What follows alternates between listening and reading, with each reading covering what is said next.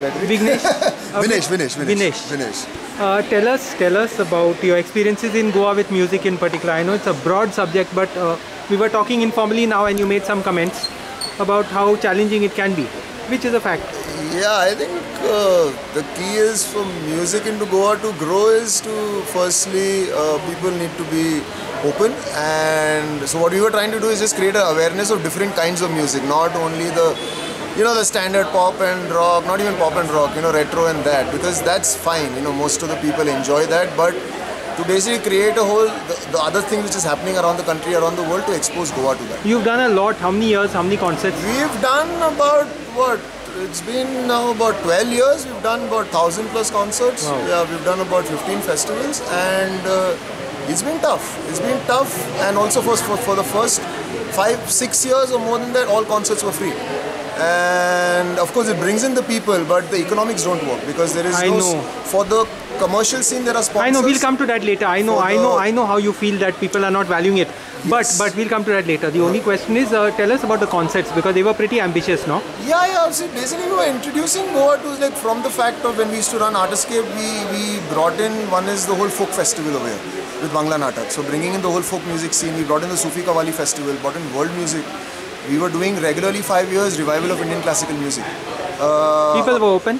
People were open, but again, for Indian classical music, it was more of the foreigners. Very few local people, except, okay, Margao and all, where there is that kind of crowd coming in, but majority were the foreigners who came in. Other kind of concerts, of course, when you do a rock and roll night, it's, of course, locals and everyone who comes in, because they connect with that kind of a music. Of course, jazz also to a great extent. Yeah, when you do standard jazz, it works, but we were doing a lot of experimental jazz. How are your tastes so eclectic and broad? I think it's just because I come from a creative background. Yeah, so I'm an architect, planner, designer, and we've been exposed to all this, in design school.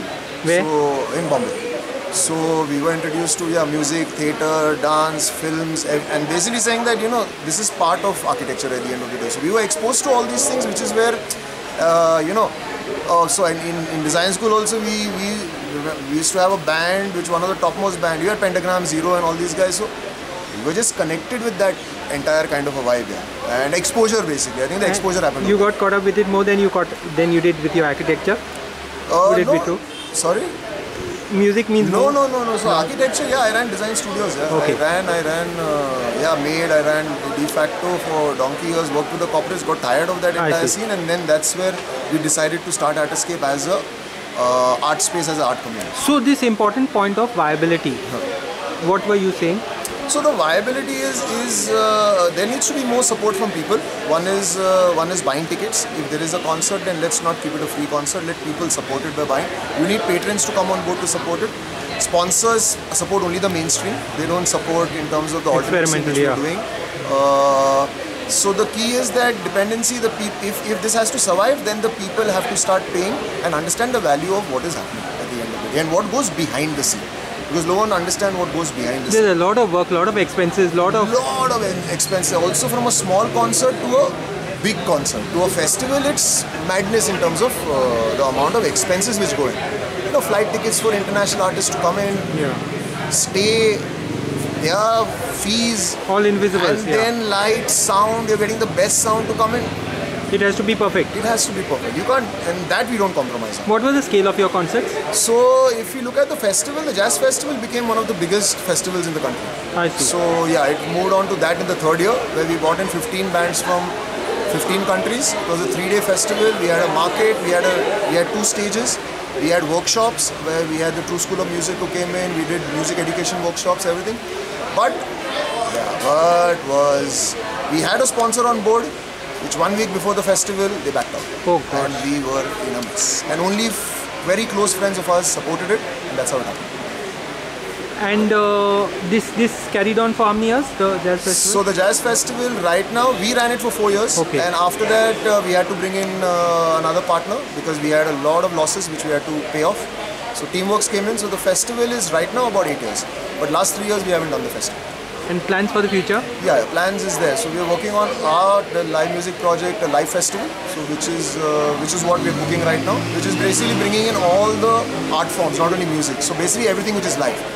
Of course, we are in Benoli, which is a scenic place. But behind the scenic place is We also have the challenges of being viable and all that. Yes. Any regrets for being in Goa? No, absolutely not. What would you like to change here? See something different. Actually, yeah, nothing. Yeah. Like in terms of course, one needs to be more sensitive towards the environment. With the kind of development happening, it is a disaster what's happening for sure.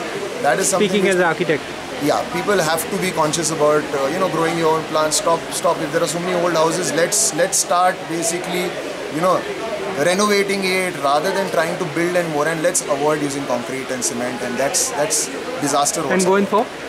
And we go for local materials. We use mud construction. We use copper architecture, rammed earth. So basically, you just look at as much as possible to recycle things and use and get into understanding traditional architecture and as well as traditional construction methods. That's the way forward. Otherwise, we are finished completely. No, but apart from that, on the music scene, what changes would you like to see? See, music scene, I think more than anything, I think the key is that Goa is still not completely open to the new things which is happening around. Globally. Yeah, it's still that, and there is a huge divide between north and south. North, there is still openness also because of the fact there is a lot more amount of settlers who have come in. Foreigners. And of course foreigners. Foreigners over here also are open to it. Locals, I think it's high time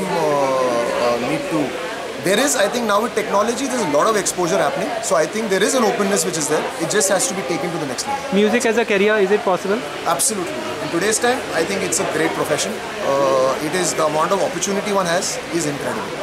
Even for youngsters, even for someone starting? Absolutely for youngsters. Like where starting? So basically if you look at from a musician who may be a guitar player or a singer, so one can start in terms of just firstly you have to promote yourself. Secondly, you play with bands, you play with gigs, do sessions, you start teaching. There is a lot of advertising work which is there. There's a lot of sessions work which is there. But you have to, at the end of the day, make it viable. And you have to promote yourself. Those days are gone when you have a manager and because everything is on your fingertips. You have Instagram, you have Facebook, it's about pushing yourself out. That's very interesting. Thanks so much, Vinesh. All the very best. Vinesh, Vinesh surname? Iyer. Thank you so much. Thanks.